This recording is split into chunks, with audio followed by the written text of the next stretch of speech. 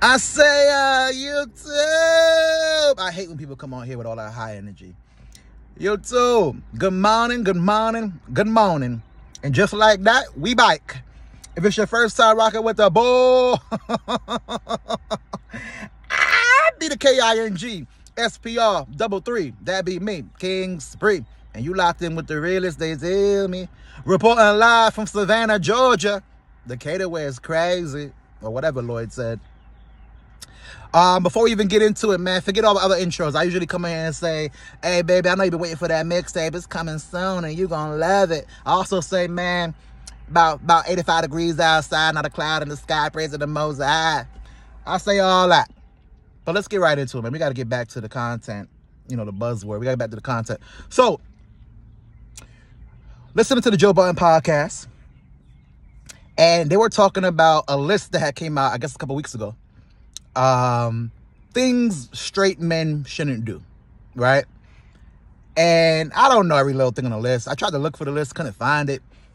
Typed it in. The shit took me to damn near some type of GAY porn. I was like, nah, bro, I can't. All right, I'm good. I can't type nothing else. I typed in things straight men shouldn't do. The first thing that popped up was Grindr or whatever they call that shit. Nah, I'm good. So, and there's nothing wrong with that for those that get down like that. I don't want to get canceled with the little bit of a following I have. So anyway, things straight men shouldn't do.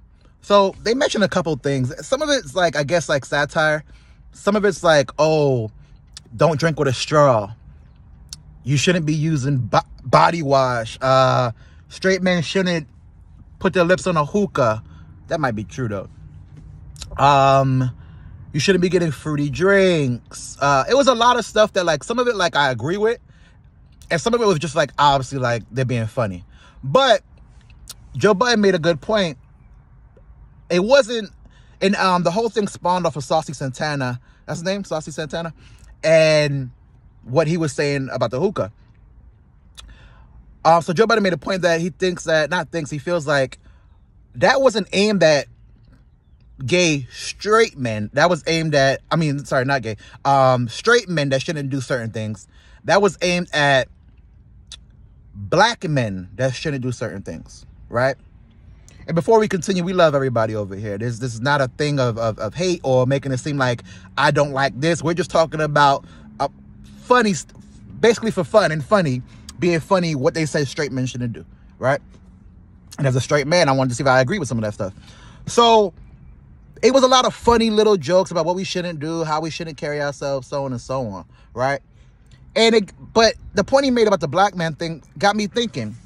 And for the past, I hate to say it, but ever since Me Too, there's been a huge feminine and feminist agenda.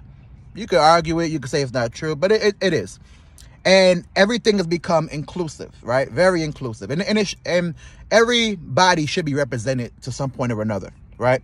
There should not be anybody that's underrepresented or not represented in a certain demographic. But what's been happening is a lot of like over correction, right? If I owe you $50 and I took too long to pay, imagine me giving you $5 million. That's like what's going on right now. A lot of overcorrection. Now, some could say, well, you're a man. You wouldn't understand because you've had the opportunity to do whatever you want.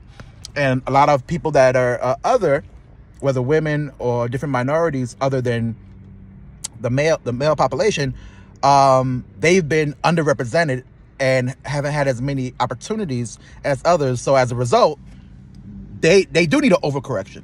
Okay, I get it. But a lot of things, to be honest, has been to the point where they're forcing it on you, right?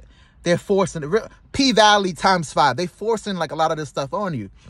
It's in everything. It's not just in the programming that you want to see if you like that kind of stuff. It's in everything, right?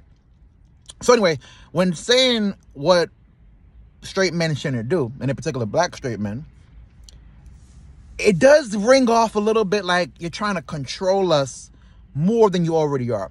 We're already at a stage where we can't say nothing wrong. We can't say nothing at all, or it's wrong. We can't show any type of emotion. We can't show any type of anger. Something can happen to us, we have to take it on the chin. We won't even talk about police brutality and being stereotyped by the cops. That's been a thing forever, and it will continue to be a thing. Even within our own relationships, a lot of times we're struggling for power within our own home. The black man, in my opinion, is the most disrespected. And it goes no problem. The black woman probably is second, but the black man is the most disrespected, and there's no problem. There's no fight for the black man for equality. There's no fight for the black man other than by black men. There's no fight for the black man for supremacy or anything that in regards to climbing up the ladder other than by black men. But the community at whole is not running out of their way to like fight for black men, right? And I always compare the black men thing to like Dragon Ball Z. If you watch Dragon Ball Z, a black man is a lot like a Saiyan, where like Frieza's whole thing was, I gotta eradicate the Saiyans before they overtake me. They're not there yet, but they climbing, and they got the potential to get stronger every time they lose a battle. I can't have them overtake me. Well, that's a lot like the society as a whole, in my opinion. I think that the black man is seen as like, we gotta paint a picture of them so that they don't ever get too far removed from where they started. If a couple slip through the cracks, a couple Jay-Z, LeBrons, Rihanna's, Beyonce's, Michelle Obama's, Barack, Kanye, so on and so on, Robert Smith, Bob Johnson, if a couple slip through the cracks, that's fine. Oprah, but Tyler Perry, of course. But we can't have all of them thinking that this is a possibility. We can't have all of them being high success stories.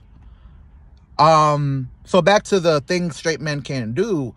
I really do think that the list, especially coming from black people saying this, black men saying this, is really just saying what it's kind of perpetuating what we already have, where it's like, yo, listen, man, how many things are you going to put against black men? And it's not a victim thing, because as a black man, we're strong. I'm going to figure it out, and I'm going to keep trucking forward. But how many things are we going to put against us before it's like, yo, come on, like every little thing is something we can't do. Every little thing that we do is a problem. And if I can't dribble a ball, sing a song, or entertain somehow, or just invent something, then I can't be a part of the success story that is, the U.S. But for every other demographic of people, from Latin men to white men to Latin women to black women nowadays, everything, they are represented nowadays in a high light. But black men haven't really gotten that support other than from black men.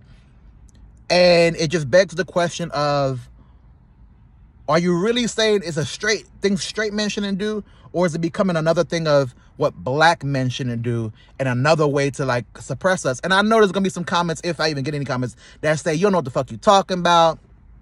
You just lazy. You don't put in that work. You obviously are uneducated. You don't know the hardships people have to go through. Listen, I'm not saying that they don't. I know that there is a story behind everybody, right? There's a story behind everybody's upbringing. But I don't think it's deniable that black men have had it the hardest. I don't think it's deniable. And I don't think it's deniable that right now, as we speak in 2023, black men are the least represented when it comes to any form of fighting for equality. And I don't say this, but I always fall under this saying, I think Kevin Samuels said it, when you ask for equality, you're not asking for equal outcome, you're asking for equal opportunity. And that's all we want. But we're not getting the opportunity if every little thing we do is micromanaged. If every little thing we do is a problem. If we can't even smile right. Bro, I'll be at the gym sometimes. I'm kind of going off digressing, but I'll be at the gym sometimes, and like back in the day, if you see a beautiful woman, you look at a woman and give a head nod, or you look at her intently, not like on some silly boy stuff, but just on some like male to woman, male to female interaction, and she'll probably look away and smile, and it would just be known that like, hey, you're an attractive woman and I'm a man, and I'm not gonna look away from you because I'm a man. But nowadays, I gotta damn near do this.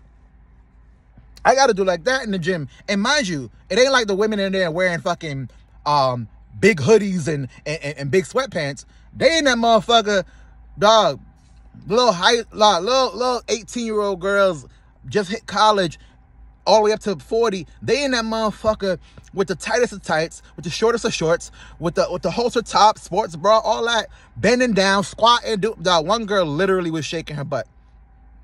Literally was twerking. And if you look, it's not just them looking to see if you look. It's the people around you seeing if you're looking.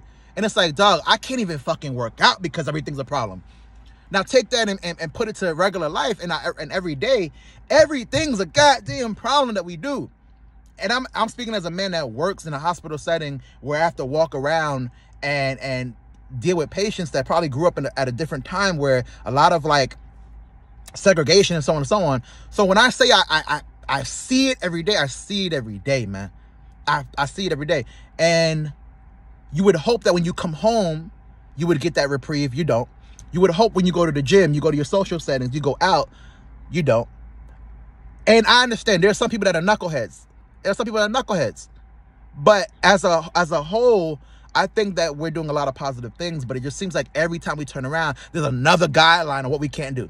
There's another guideline on why we got to stay put. There's another guideline on why we can't prosper. And like I said, if we don't dribble the ball, entertain you, sing, dance, whatever the case might be, I feel like we are underrepresented when it comes to the equality that people say that they want. It's my opinion. I don't want it to be controversial. This ain't a thing about, not trying to fight nothing. It's just trying to say, sometimes I wonder how to keep from going under, right? Anyway, like, comment. Y'all tell me if y'all agree, disagree, hate it, love it, whatever. Like my shit and subscribe. Real talk, you hear me?